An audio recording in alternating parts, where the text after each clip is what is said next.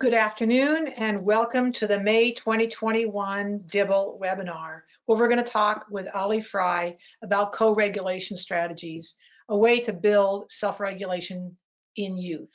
So before I begin, my name's Kay Reed. I'm the Executive Director of the DIBBLE Institute. I'm curious, I just want to know two things about you. And if you would go over to your dashboard, there's a place you can raise your hand. So I'd like you to raise your hand if this is your first ever DIBBLE webinar. I'd like to welcome all our new people to the webinar.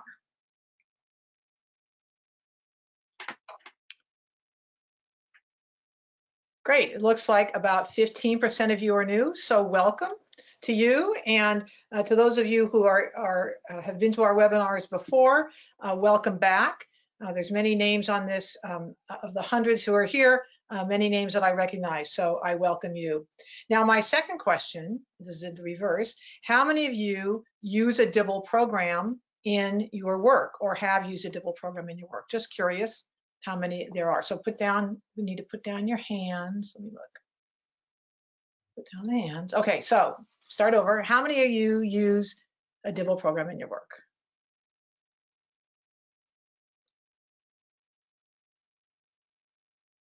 Okay. It looks like about 8%. So we're pleased to have you here. And for those of you who have not used a DIBBLE program, I just assume you haven't used a DIBBLE program yet. So anyway, we're glad to have you here. Next slide.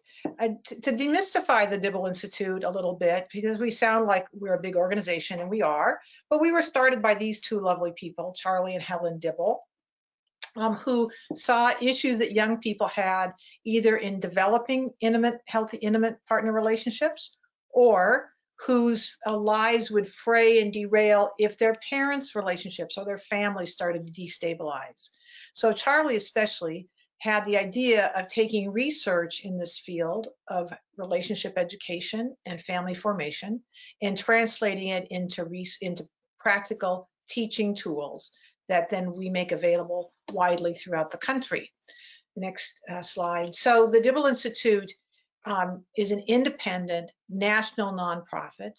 Last year, we estimate we reached over 75,000 youth, and we is the royal we, because DIBBLE does not do direct services. Instead, we rely on people like you to spread and to teach these materials out in the field. As I said before, we create practical teaching tools, and you may know some. Love Notes, Relationship Smarts Plus, and Mind Matters are some that are very popular right now and much used. And just as a brief we're so happy moment, Mind Matters was just added to the LA County's approved list for prevention and early intervention programs to help young people with trauma, especially as they come back to school. So just wanted to share that exciting tidbit with you. So we're really, anyway, that's who we are. So the next slide, we have several key values, but the one I want to talk to you about today is we are like all in on research. Our programs are research-based. We research and evaluate our programs, or we support people who do, and we also support other kinds of research. And that's what we're going to talk about today, is this project that the federal government funded on the best ways to determine what are some good ways to develop self-regulation in youth by by teaching adults co-regulation strategies. So let me introduce you to Aly Frei. Aly is our speaker today. She works for Public Strategies, but she does a lot of work with the Office of Planning and Research in Washington, D.C., and also the Office of Family Assistance. She has a master's in nursing.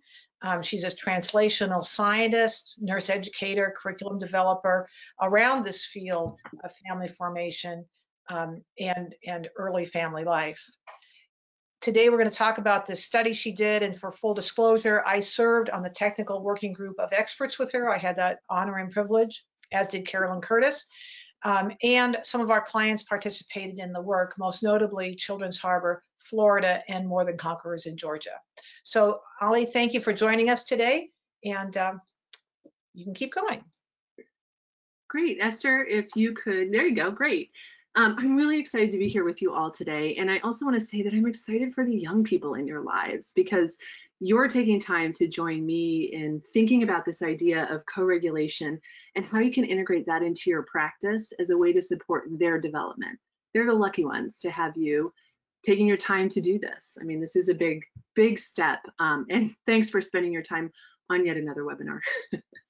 So let me start by saying nobody gets to make a presentation like this based on only their own effort. I have had the great fortune of working with a killer team.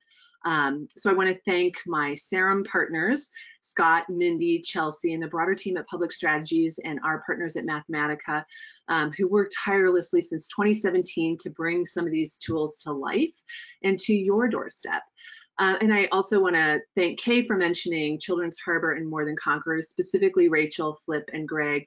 They were the folks on the ground, and we did a lot of collaboration with practitioners to develop these strategies. These were not created in academia and then brought to you. These were created on the ground with youth, like the youth you serve. And then I want to acknowledge the work of Drs. Desiree Murray, Katie Rosenbaum, and Christina Christopoulos. They produced the Self-Regulation and Toxic Stress series funded by the Office of Planning, Research, and Evaluation. Their literature, their intervention reviews, their theoretical frameworks, they were the springboard for the work that we did to translate the science of self-regulation and co-regulation into practical, actionable steps for the field. At the end of this presentation, I'm going to repeat the link to access their resources, their tip sheets and products, but you can see here on this slide is also a link to those things.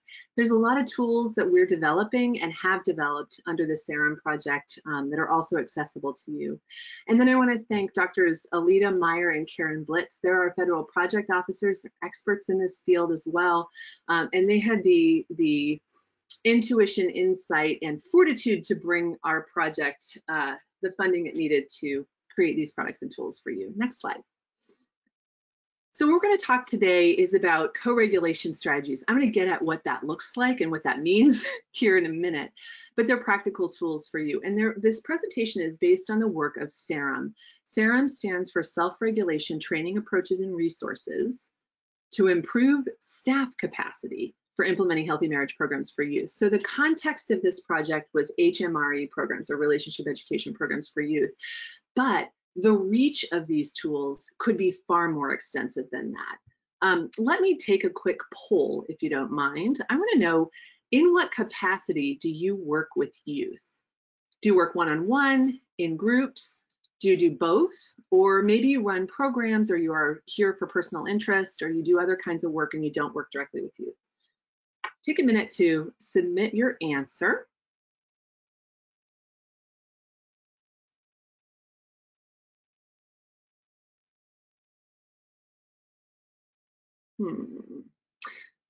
All right, okay, so most of you work in both one-on-one settings and in groups. A handful of you run programs or do other kinds of work, or maybe you're here for personal interest, or maybe you do technical assistance. Some of you work just in groups, and a handful of you work just one-on-one. What I want to share with you is that the tools that I'm going to share with you today, they were created for groups and individual work. So you can tailor these strategies to your own unique context and be thinking about that as you hear me talk today. I have a second poll. I'm curious, for those of you who do work with youth, what age range are the youth that you serve? And it's okay for you to select more than one age range if the youth you serve are across a wide variety.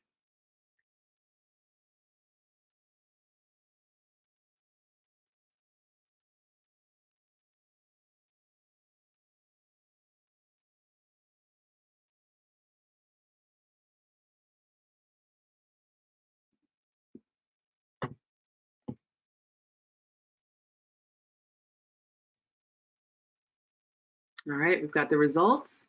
Hey, hot dog. Most of you work with middle school or high school age youth. Good news. The programs that we worked with served mostly high school or young adults. So that's the majority of you. So the things that we're going to talk about today really land for the young adults and youth that you serve. So the goal for the funding of this project was to apply the science of self-regulation development in context to youth serving programs.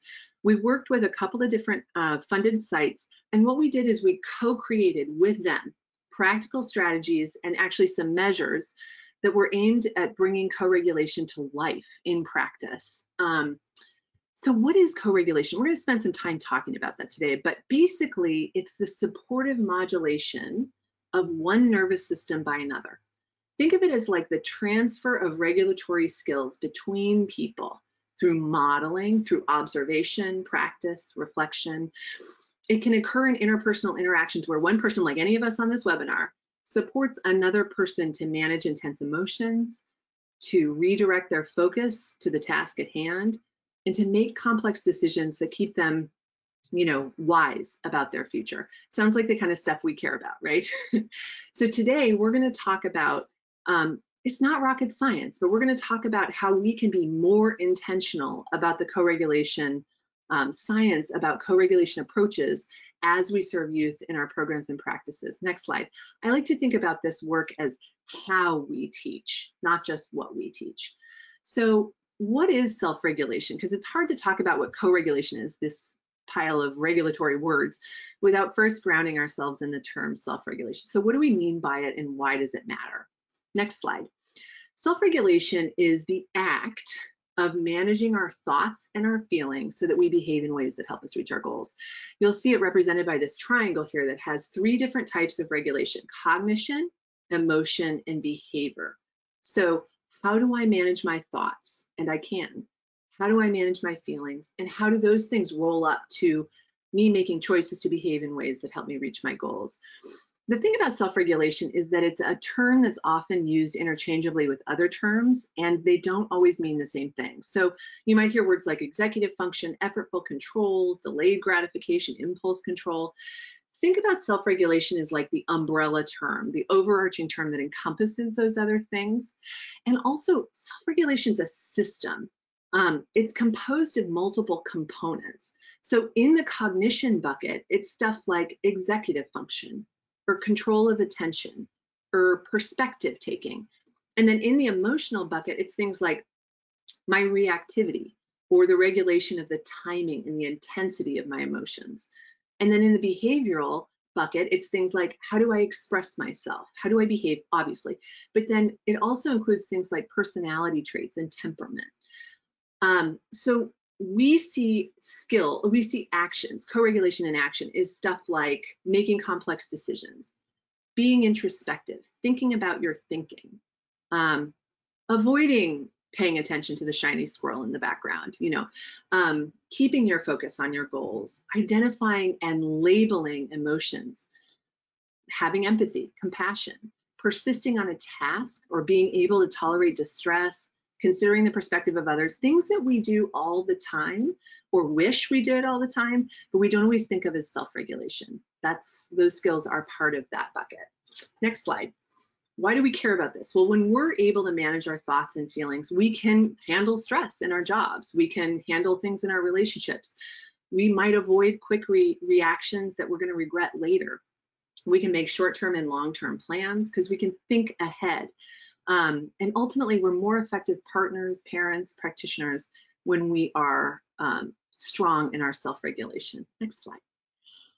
Well, why does it matter? Turns out it is absolutely pivotal. It's foundation. It undergirds individual and collective or community well-being. Research shows that it mediates a ton of individual and community-based outcomes. For example, in adolescence, when adolescents are strong in their co-regulation skills, they have greater resilience. They cope with stress in positive ways. They have higher social competence. A lack of regulation, on the other hand, predicts things like emotional eating or substance use or sexual risk-taking. And across the lifespan, self-regulation is going to predict physical health, mental health, educational attainment, employment, financial stability, and then, of course, relationship satisfaction and stability. So if you think about it, self-regulation is underpinning most of what we want to achieve in our youth programs and services, and it's malleable. So it's responsive to interventions. That means we can impact self-regulation through our programming. Super powerful thing to know. Next slide. So self-regulation is not a trait you're born with or not. It develops over time, and it develops in the context of supportive relationships and environments. So that's why supporting self-regulation development in the youth we serve is a hugely important focus for us as practitioners. Think about it this way. You may serve youth who have not had supportive relationships and contexts, and you may be the only lifeline for someone to learn self-regulation skills. Self-regulation is developed just like reading is. It requires basic foundational skills. So for reading, it might be recognizing letters. For self-regulation, it might be understanding what's happening in your body, feeling your sense, feeling what's happening physiologically. And then those building blocks serve to support more complex skills. So for reading, it might be recognizing words, stringing them into sentences, that sort of thing. For self-regulation, it's things like labeling that physical sensation with a corresponding feeling. So the tightness in my chest, that's stress, that's anxiety. So those things layer on top of each other. And it's very important to recognize that not everyone had the foundational set of skills they needed to scaffold the more complex skills they need. So at birth, regulation maybe looks like consoling a crying baby and helping them return to calm. But in young adulthood, self-regulation looks more like, hey, I can empathize with you, my partner, even when we disagree. Or I can understand your point of view, and I'm going to choose to respond in this moment, this tense moment, in a way that's best for our relationship, not just in a way that I want, right? Next slide. So this is an ecological framework, and it was published by Desiree Murray. And I want to take a second and encourage you, and if you could put this in the chat for me, Desiree did a self-regulation webinar for Dibble in 2018. And if you want to do a deeper dive into what self-regulation is and how it develops, please feel free to watch that webinar. This image is from the Toxic Stress series that I mentioned before, and it shows the factors that influence self-regulation development. So at the center is stuff like our biology, the skills we're taught. Those play a role in our self-regulation. But notice the even bigger pictures are caregiver support, environmental context, right? We're back at it again. The circles can interact with each other. So like my environment can influence my biology. So it's super important for us to really spend some time thinking and placing some intention around what is the environment I've created for youth? How am I showing up for them and providing care? The irony is that self-regulation implies that we do this all on our own. It's kind of a bootstraps term, but in reality, self-regulation has so little to do with the self, at least in terms of things we have control over as individuals. It has a lot more to do with our DNA, which we can't control, or the environment that we're in, the quality of the relationships that we have or don't have. And think about this, society often mistakenly assign, or we mistakenly assign blame for a lack of self-regulation to the individual committing the offense. She's out of control, or he's making really bad choices, right? Rather than flipping it and understanding that making decisions or being in control, those are skills that come with coaching, and not everyone has had an opportunity for that. And the reality is that human beings need support and encouragement and coaching in safe, nurturing environments in order to develop these skills. Next slide. So if our experiences shape our self-regulation abilities and skills, then if we're in supportive environments and relationships, we're more likely to develop strong self-regulation. On the flip side, trauma, stress, the absence of support, that slows or inhibits the processes that promote self-regulation in the brain, right? So when we're faced with chronic or acute stress, poverty, trauma, the brain's not getting the chance to recover from the impact of that stress. So the brain overreacts to what we might think of as normal stressors. It turns up the decibel level. And that makes it so much harder to control impulses or delay gratification. Our cognitive energy is depleted for paying attention or planning. We can't make decisions. We can't solve problems. There are increases in negative mood, anger sensitivity. So think about it that way. An individual may overreact or shut down emotionally in the presence of this chronic or acute stress. So young people who have faced adversity beyond their ability to cope, they demonstrate delayed self-regulation often. Let me have you click if you don't mind. This is a picture of a healthy nerve cell. Inside the circle is a beautiful picture of a web of neurons, and they connect different parts of the brain, right? Note the branches, the color, how many of them there are, okay? This is a brain cell where neurons have been affected by a lack of support in the face of trauma, stress, or adversity. Look at how many fewer branches are here. We cannot connect the dots between the parts of the brain that help us plan or use logic and feelings to problem solve. We can't see the long-term view when the wiring has been short-circuited.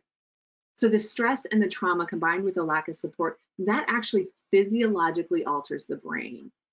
And then the behavior that we see creates a negative feedback loop, right? It's hard to support a person who's impulsive or violent. But the brain can't heal from stress and trauma. It cannot build new branches without that support.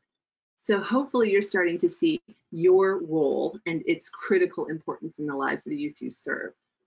The good news is that we know that the brain has neuroplasticity. We know it's malleable. That means we can rewire and regrow new connections in the presence of positive supports. Next slide. There's two stages where the brain is particularly responsive to experiences and where its growth and development is very intense and shapes the architecture of the brain. So you've likely heard about the importance of the 0 to 5 age range. But in the last decade, we've learned the second stage is really critical, and that's adolescence. The rate of brain development occurring in this stage, it mirrors that of infancy. So I like to tell folks, here's your second shot. Make it count, right? Not only are adolescents undergoing structural changes, they're navigating social emotional changes as well. So think about this list. They're getting more independent. They're increasing their autonomy. They're forming and developing their identities. They're prioritizing peer relationships because the caregiver-adolescent relationships are renegotiating. They're creating their own independent selves. But they're also vulnerable. They have more exposure, more access. They're more mobile. And so they're at higher risk and need support. This is interesting. Adolescents have difficulty differentiating emotions when they occur at the same time. I'm sad, I'm angry, which one am I? It's difficult to differentiate between those things. Youth need coaching. But here's the thing, often as youth proceed through this developmental period, our support as adults declines. We think, oh, they're independent, they don't need us as much. Not so. The need for adult support, including non-parental support, is critical for adolescents and young adults, but it's different. It's a different kind of support. So as social demands and stressors increase, young people need us to really coach them as they learn and use the skills that'll help them gain perspective. Remember, they don't have experience that they're going to come out the other side of some of these stressors. We know they can. So they need us to hold a long-term vision for their well-being. And we really need to be sure that vision we hold for them is rooted in their values and their goals. Next slide. Here's something fascinating to me. The strategies and approaches for adults to support adolescent and young adult self-regulation, they're not integrated into our interventions, as it turns out. So this slide displays some of the key reports that have been published in the Self-Regulation and Toxic Stress series. And Desiree and others conducted a review of interventions, self-regulation interventions, like 300 programs or so. Look at this graph on the bottom right. There is a dearth of interventions for high schoolers and young adults that help them build self-regulation, but the brain needs that development. So combined, there are only 17% of self-regulation interventions. Next slide. Of those interventions, only 5% of them are for high schoolers and none for the young adults. Targeted co-regulation, meaning none of them addressed how adults could support, coach, model, and foster self-regulation through their supportive actions. So in other words, my federal project officer, Alita, often says that programs saw open the heads of youth, open them up like they're on a hinge and pour skills into their brains. But we expect a bunch of positive outcomes. But what we know is that self-regulation is more effectively developed in the context of relationships and secure environments. So why are we not also simultaneously developing the knowledge and skills of the adults who work with youth in the context that youth are already in? And I know DIBEL has a bunch of programs that you can take online that help with some emotion regulation. So there are great things beginning to emerge now. And the good news is that's exactly what we did in the SARM project. We developed evidence-informed approaches that could be layered onto existing programs. But here's the key, they don't require a new curriculum. You can do them in any curriculum you use. Next slide. So the pilot sites we worked with were from currently funded ACF grantees implementing relationship education programs for youth. And we co-created these strategies with practitioners who were on the ground. And here are the two different sites we work with. And I want to call attention to the very different contexts these two sites were. So one site, More Than Conquerors, taught health classes to 14 or 15-year-old youth in high schools. They used relationship smarts, and there were about 9 facilitators that we worked with to develop the strategies there and test them. And then Children's Harbor worked with 17 to 23-year-old young adults, predominantly African American, and those youth were in foster care and had aged out. Talk about a lack of support, right? So these youth were expected to be very high functioning instantly and had really had a lack of nurturing environments until that point. So we had some great and different sites with whom we could work to develop this stuff. So before we dig into co-regulation and some strategies for enacting it in your practice, I have a reflection question for you. Next slide. So if you could put in the question section of your control panel, what is one piece of information that I've shared so far that you have heard that you really want to keep in mind going forward in your practice?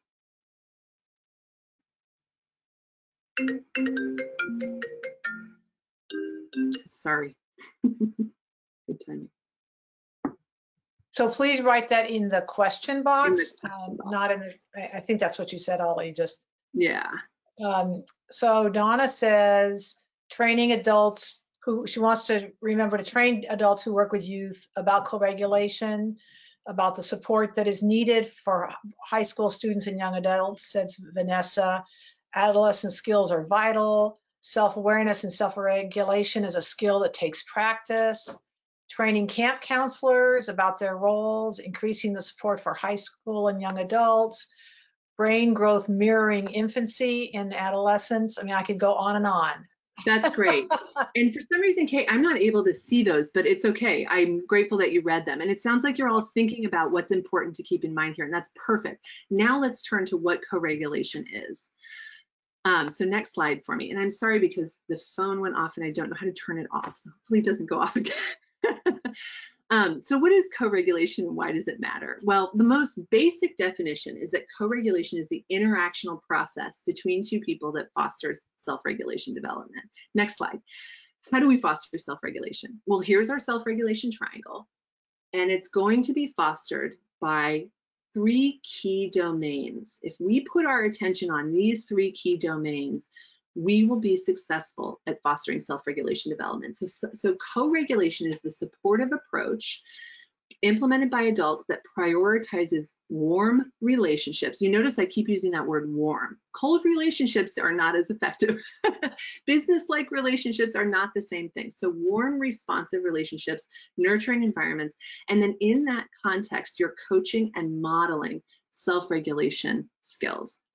When I see that you're upset and I slow my breathing, I put my arm around you, walk you to a quiet space and listen and talk with you, I'm co-regulating.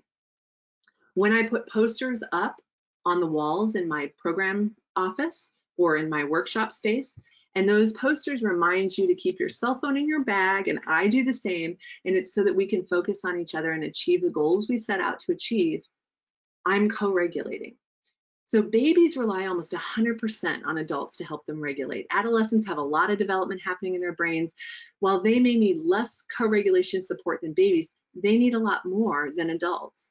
And those who've experienced trauma, violence, chronic or acute stress in the absence of support, they're going to need more co-regulation than those who have not experienced these things. It's important to also note that people with ADHD, autism spectrum disorder, other regulation affecting challenges, they may need more co-regulation support than others. So this is a lot of who we serve. The truth of the matter is we all need co-regulation sometimes, especially on the coattails of a global pandemic, right? We need it for relationships, we need it to learn, we need it to feel a sense of belonging and acceptance. Next slide. So we did a big literature review of 500 plus articles looking for co-regulation strategies, and we found almost none. So it turns out this is a real burgeoning new focus in the field. So we created a framework, a co-regulation framework to guide the development of our strategies. And this is the goal of this framework. It's kind of complex, but the idea here is to show how these 3 things interact. First at the center is youth self-regulation. Then you'll see we pulled apart that Venn diagram and created a donut: relationships, environment, and skills coaching, and the qualities necessary for those different domains.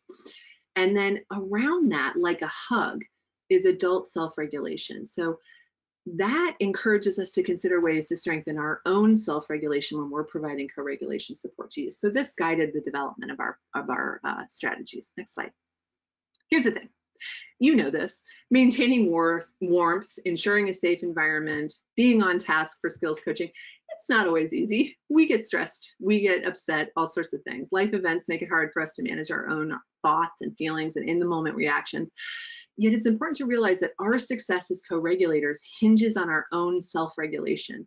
So we have to remember that, like the youth we serve, we need to make sure these co-regulation conditions, relationships, environments, and ongoing coaching, we need those ourselves in our workplace in order to focus more fully on the youth who need us most. So the first step in becoming a skillful co-regulator is to practice your own self-regulation. And research says that we're most effective in our work with youth when we are aware of our feelings and our responses to stressful situations, when we notice our assumptions, our thoughts, our beliefs about the behavior of youth. So what is the narrative in my head, in your head, about the youth you serve? Or what is the story inside your head about any one particular young person that you may have a difficult time interacting with? Be thoughtful about that and notice how that changes your behavior. And then use strategies to remain calm and respond with compassion, even when you're stressed, because your response is a model for the youth you serve. So let's dig in and talk about these co-regulation strategies. Next slide. When it comes to our own self-regulation first, this is the oxygen mask image without actually putting a mask on the slide. It helps us to ask ourselves some questions to see where we have opportunities to practice more intention. What do you do in the moment when you start to feel very angry with someone? What thoughts come to mind when things don't go your way? Do the thoughts make things better, or do they make things worse? How do you calm down when you feel stressed or overwhelmed? Do you notice yourself wishing you'd acted differently or regretting something you've said? I think we've all done that. What could you have done differently? What do you do to stay focused on your overarching priorities when something in the short term gets in the way? So then these big picture questions, you can ask yourself these questions as you're thinking about your role in your practice. How do I fill my own tank? How do I ensure I come to work with a full tank? Because the youth need me to do that. And what will help me model self-regulation even if I'm under stress? So for me, that means taking a deep breath and noticing my physical sensations, figuring out what that tells me I'm feeling, and then checking in as to what that means about my assumptions, my expectations, my values. So I'm feeling annoyed by this participant. What does that feeling tell me about my expectations for them? What does it tell me about what I value or what I need? What might this young person need from me? Next slide. So strategies for practicing and enhancing your own self-regulation. Mindfulness. Hey, we love apps, you know, Calm, Headspace, that sort of thing. And we love this stuff that Dibble has put forth in Mind Matters. Healthy personal habits always make a difference. Again, check your narratives. What are the stories in your head about the youth you serve? And how can you change those stories or consider a different option that changes your behavior? Structure your work environment. What do you need to do to make sure that you can focus and you can keep on task with the goals? How can you support each other in your workplace, positive feedback, and other co-regulation approaches? And above all, as we continue to practice and grow our own self-compassion, our own self-regulation, we can turn our attention to the 3 domains of co-regulation as in terms of supporting youth. Next slide. So here's a few reflection questions as you look at this Venn diagram. Think about these. Does each participant, and I mean each one, in your program, believe you care about them and know you're there if they need you? How can you tell? Does each young person feel welcome? Do they feel they belong? It's easy to find that answer for the extroverted, warm, interactive, engaged youth. But what about the ones that are less likely to be engaged? Does each young person feel safe in the workshop or program? Are they able to focus on learning? Is the program space free from distractions? How about, do they have an opportunity to learn, practice, and reflect on the skills they're learning in your program? All of those different steps. Do they see you modeling positive management of thoughts, feelings, and behavior? And then questions for you. Do you experience these qualities in your workplace? or your relationships with coworkers? Do you have the ability to practice and reflect on skills that you're learning and teaching? Do you see changes that you can make and actions that you can take to strengthen your relationships environment or the skills coaching you experience? Go ahead and click.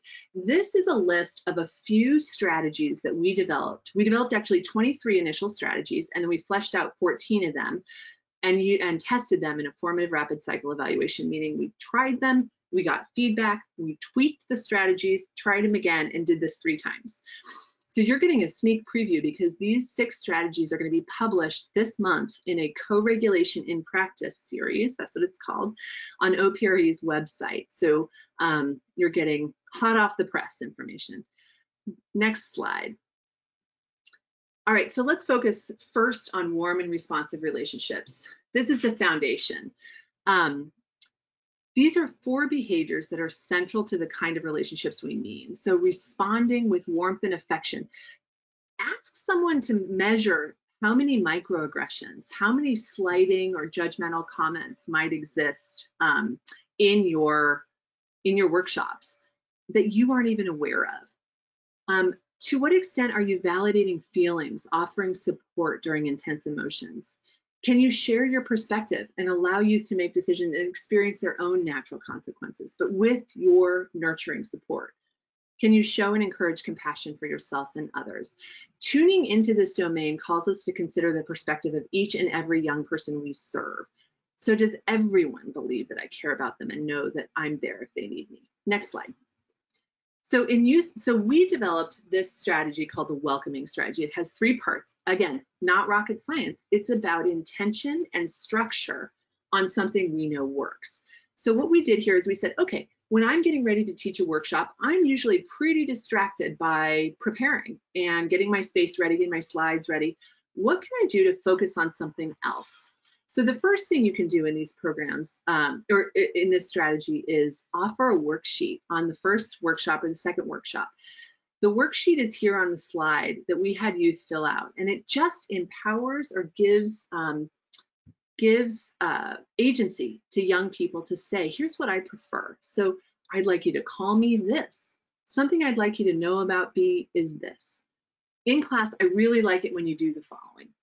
So this helps youth feel like they have some control over the environment that you're creating in the classroom. Then second, greet. So instead of getting ready to do your work, can you stand at the door or some part of the program space where the participants are arriving and smile and make eye contact with each person? Very simple, right? Say hello and greet each person by name. So that may mean you need to make structural changes in your program to be sure everyone has a name tag, or there's some way that you can know each person by name. And then include a friendly gesture or some way of saying hello.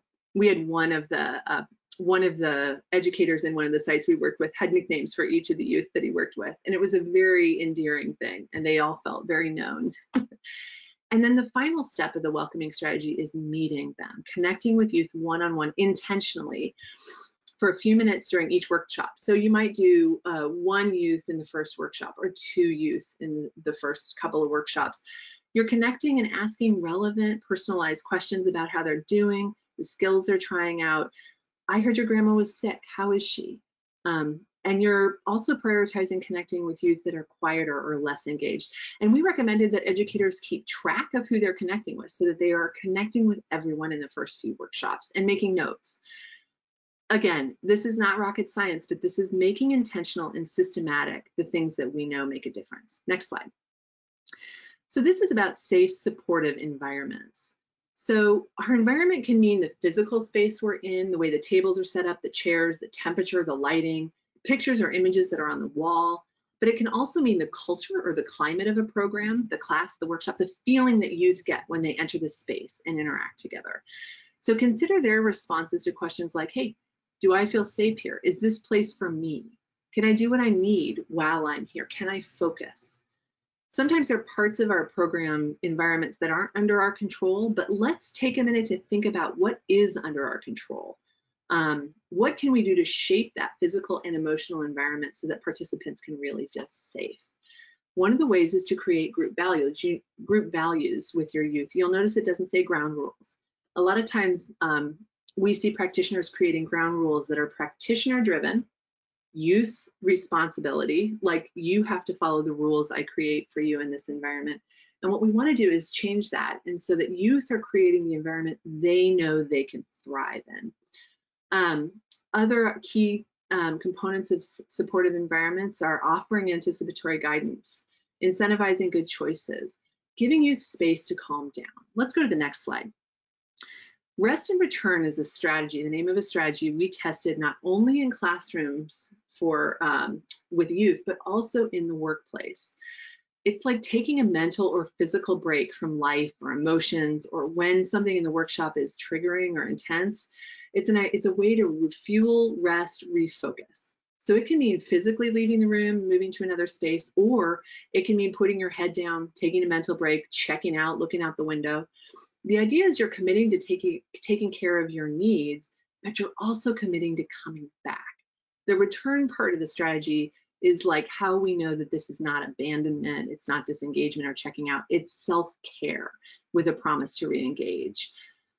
This is key to give youth permission to try and to coach them to use in programs and in life. And it's really helpful for staff to use this at work.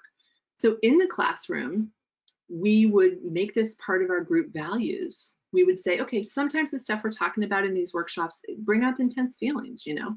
That happens to you, it's okay to take a break, come back in a few minutes, and we're going to call that rest and return. The idea is you have our permission as a group to either physically step out or mentally check out when you need to, and in return, you're going to commit to coming back to the group when you're ready to engage, when you can. And then the second part of this is to really support it. So you're going to need to do this within the context and protocols that your work, offers you, but let them know where to go and what to do and how to do this rest and return in your space. It's nice to encourage them to take deep breaths also. And when you notice youth using this, it's okay to ignore it, but you can also non-verbally acknowledge or support it, like a little subtle nod or something, to provide reinforcement that they're using this strategy. Make sure that if they're having a tough time, obviously you're going to check in as well and see how they're doing, make sure they're okay.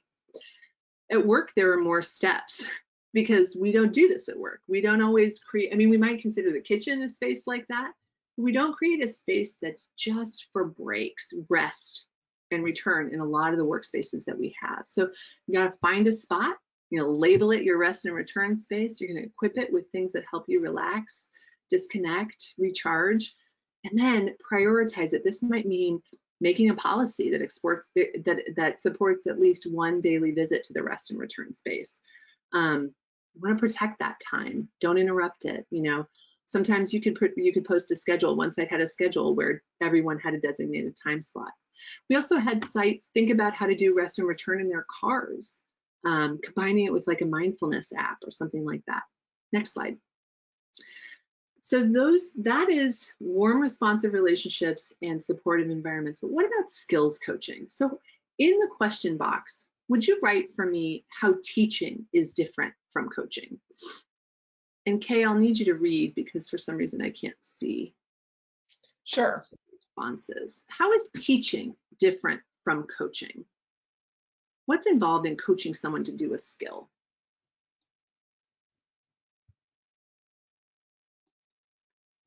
They're all thinking. Everyone's thinking. Here we go. Teaching is one directional. Coaching, let me open this up. Coaching is bi-directional. Coaching can be based on experiences.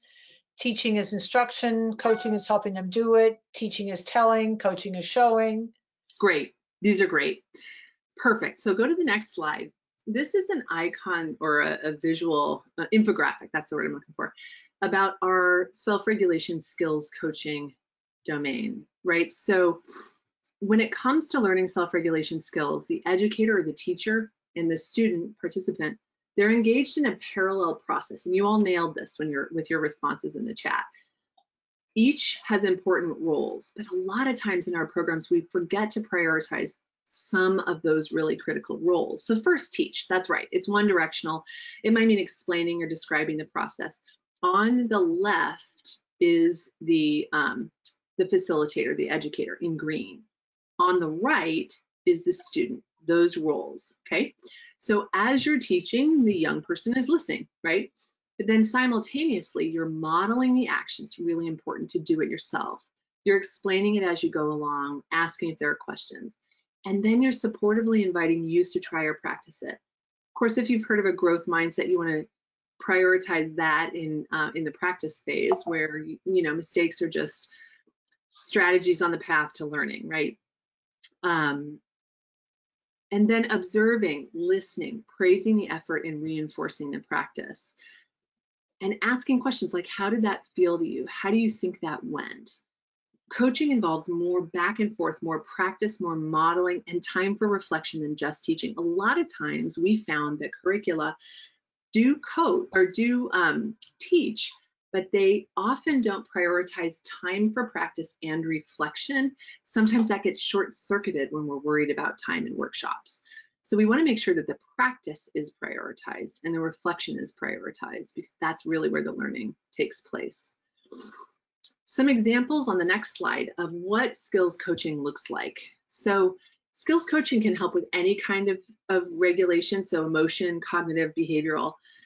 We're looking at awareness of and labeling emotions. So we found that young people actually are not good at labeling their emotions. And a lot of the curricula in relationship education programs sort of assume that youth can do this. And what we did in a recent interview of youth, we found that the #1 term youth used to describe their emotions was to call it upset. And upset's really more of a description of physiological response, not a feeling word. So youth need us to help them expand their feeling vocabulary and identify what's going on physiologically and how that rolls up to what I might be feeling. Coaching stress management, coaching distress tolerance. It's okay to feel like this is hard. You'll get through it. Modeling self-calming, supporting goal setting, supporting persistence, even in the face of challenges. Sports are an excellent way to think about this sort of thing. Next slide. So the key thing I want you to take away from these strategies is that they need to work together. If you use rest and return, use it in tandem with welcoming. We use things like breath to refocus or take note. Take note is kind of like a mindfulness exercise. Using those things in the context of your workshops takes not a ton of time, but has huge benefits. We saw reduction in disengagement in youth in the programs who use these things.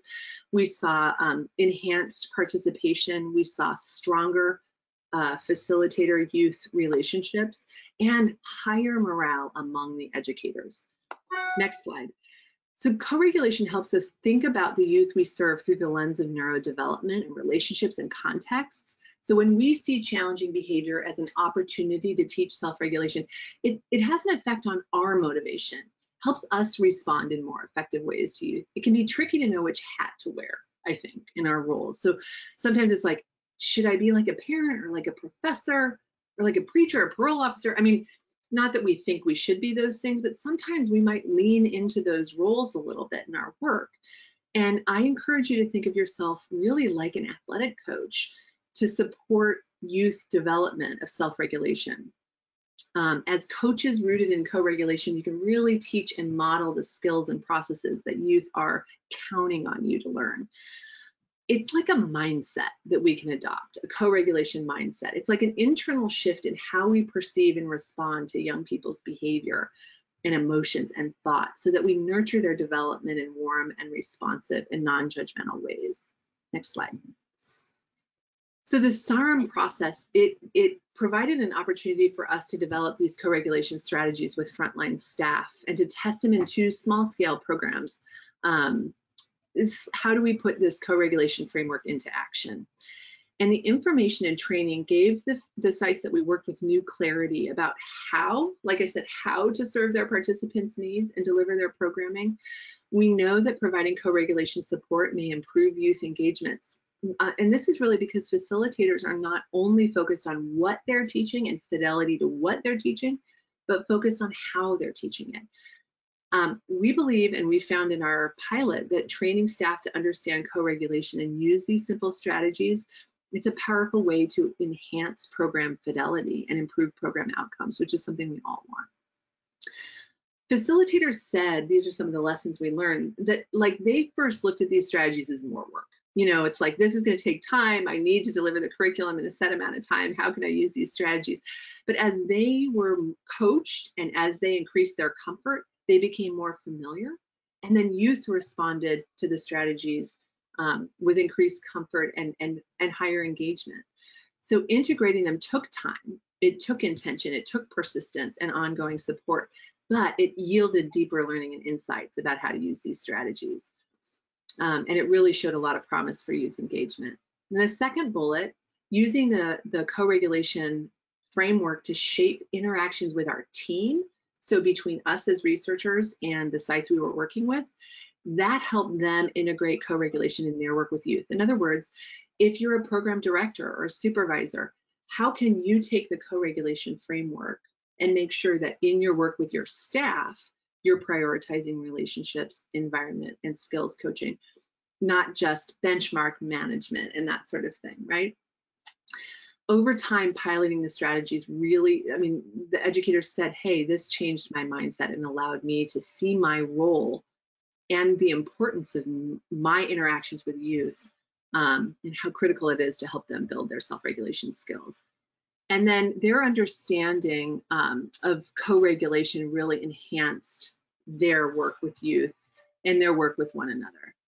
So in summary, adolescence is like, it's your moment. It's a critical time for developing these self-regulation skills that contribute to lifelong well-being, and you are key in supporting that. And the results from this project speak to lots of ongoing promise for integrating these strategies and measures. By the way, we have a measures thing I'll talk about in just a second. You can integrate those things into your practice without changing your curriculum. Next slide. Let me share with you pictures of some resources that are published on the OPRE website. The first is the executive summary of our final report. If you're really interested in all the details about what we did, you can go to this and see more information about the strategies, more information about our process, and all of the formative rapid cycle evaluation design. The second thing, this is what I really want to focus on today. This is a brief for practitioners to integrate co-regulation into your program. This is a how-to guide for building staff co-regulation in your program. And it does say to support healthy relationships in youth, but this can be done in SRAE programs or lots of other types of programs as well. It gives you some background that I talked about today, and then also shares just what steps to do and where to get the resources you need. This will be a precursor to the co-regulation in practice series that's coming out this month. And then the third picture on this slide is a draft, it's a brief that shares with you all a draft of co-regulation measures. So, okay, that's great. We're going to integrate co-regulation into our program. How do I know if people are doing it? So these are measures we developed. Now, I want to caution you, they're not fully developed. So they're draft measures. They have some early psychoanalytic studies done on them, but not extensively, right? So, but what you can do with these is say, okay, how can I know if facilitators are using co-regulation? Let me ask some of the questions from this measure in my QA assessment or in my observation that I'm doing of my workshops, and just get a sense of how things are going. So those resources are available for you on the OPRE website. Last slide. And if you want more information, I know I covered a lot of ground and I covered it quickly. Please feel free to email me, or you can email either of our project officers for more. And I'll turn it over to you, Kay. Great, thank you, Aly. That was awesome, and you rock. So if you have any questions, we have a few minutes for questions from the audience. So Aly, what are you finding in terms of, you talked about outcomes are made better when adults help youth self-regulate. Do you have any stories about that? About the, and Esther, can you go one slide back, please? Any stories that would illustrate how a relationship skills program or a teen pregnancy prevention program became more impactful because of self-regulation? Well, so that's a great question. And actually, I don't know that I said this before. What I want to say is that this is a promising approach for enhancing youth self-regulation, but because we're so early in the science, we can't say that these strategies improve youth self-regulation yet. We're in the formative development stages. So we say they're promising. What we saw in, for example, Children's Harbor, we had young people getting up and leaving workshops. Their phone might go off, or they might have been upset about something that happened outside of the workshop, and they would get up and leave. But they realized, okay, I've left the workshop to deal with something I needed to deal with. Now I can't go back, right? They didn't have the permission.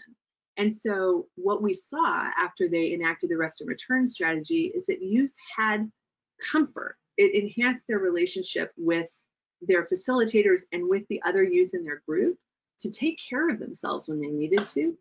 And they stayed. Their attrition went down pretty significantly. I can't share the specifics with you because of the kind of OMB clearance that we had.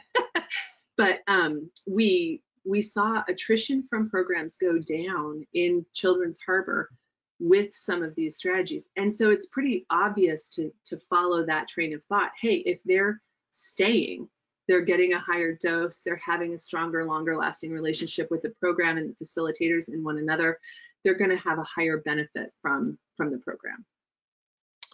Great. Now I found all the questions. So for those of you who are wondering, we will be archiving this webinar on our website, and along with the resources and a link to the slides. So check back on the DIBEL website next week under webinars, free resources webinars, and you'll find it. So Aly, in this time of COVID, are any of these tools able to be implemented online in online learning environments? Yes, that's such an important question. And I wonder if we'll be able to create an addendum to the co-regulation and practice series to make some of those things more explicit and not have you having to do the gymnastics yourself. But Esther, if you could go back, let's see, 1, 2, 3 slides to the list of strategies with the co-regulation Venn diagram there. Okay, think about breath to refocus. I didn't teach you that strategy. You'll be able to find it in the packet in the co-regulation in practice series that comes out this month. But that's really about using breath intentionally during transitions in a workshop, and when you need youth to change from like a group activity to a didactic session, for example. If you build in the use of breath, okay, we're going to do this. We're going to go from this group activity, and now I'm going to talk to you a little bit more about this next part of the program. We're going to go ahead and take an inhale and an exhale. And it's going to feel weird to you and to youth at the beginning, but as you integrate that more readily, it becomes habit and you will notice the impact. That is easy to do online and in person.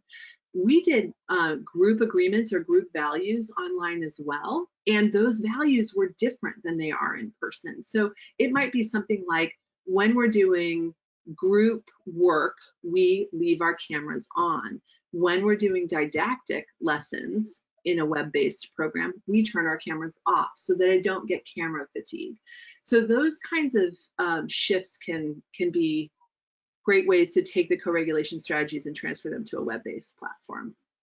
Thank you. That's a good answer. So some of you are asking about other tools you can use. I would mention and encourage you to look at Mind Matters, which has a lot on self-soothing, co-regulation, helping young people understand trauma, and also develop strategies to help them move forward.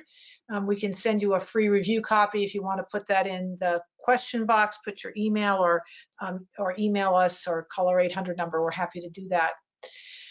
So Aly, thank you so much for your presentation. I can tell that people are so excited that they get this news first, and I can see it's just like you talk to a very dry sponge out here, and they're all soaking it up. So really wonderful. Appreciate your time. Thank you. Next month, we do, thank you for joining us. As I said, the webinar will be ready in 3 days. So that would be Friday or Saturday, but for sure by Monday, you'll be able to see an archive, a webinar along with all the materials and the slides, and please feel free to share it with others. We make it freely available.